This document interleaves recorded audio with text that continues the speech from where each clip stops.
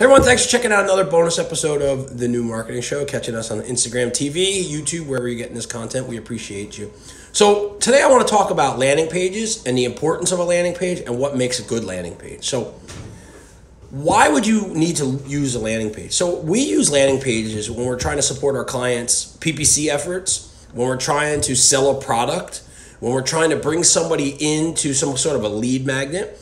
We want to make sure that they have a page that's not distracting, and the user and the audience can come into that page, do exactly what we need them to do, give us the information, and then they can move on. So a lot of times, good landing pages, they don't have any menus on them, because why do you want somebody to come there and then punch out and go somewhere else and kind of get lost down a rabbit hole?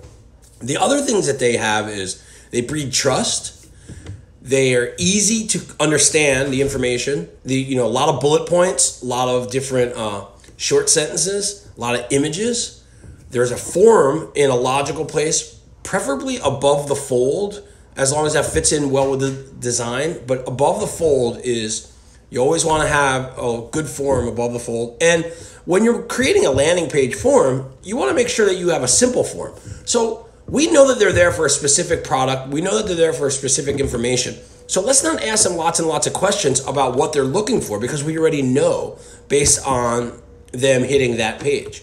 So strip down the design, use a nice minimal design, use short sentences, use bullet points, have a form, have a distinct URL that makes sense, so that if you're driving somebody from an ad, let's say for a water bottle, make sure that the URL can be water-bottle, so that it all ties in and starts to breed trust.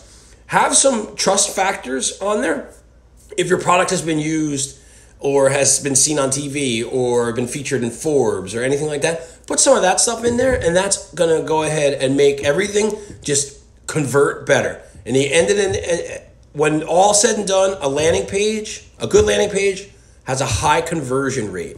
And we want to make sure that we're stripping away any of the other distractions. So, hey, thanks for checking us out. For more information on landing pages or whatever else, you can always catch us at trinitywebmedia.com. And you can listen to our podcast there at trinitywebmedia.com/iTunes.